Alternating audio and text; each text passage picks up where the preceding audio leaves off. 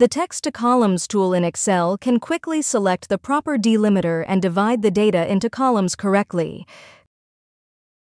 Copy all of your tab-delimited text.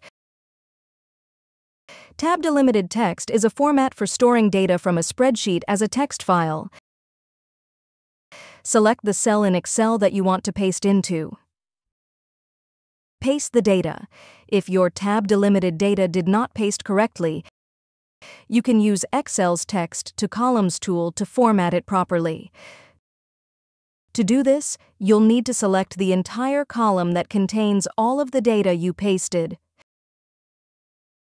Open the Data tab and click Text to Columns.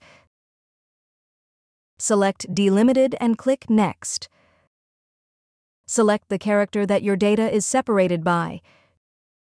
Choose the format of the first column. Repeat for additional columns. Finish the wizard.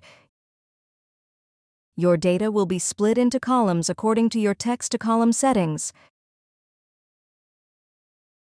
If you found this video helpful, please click the like button and subscribe to our channel for even more helpful tutorials.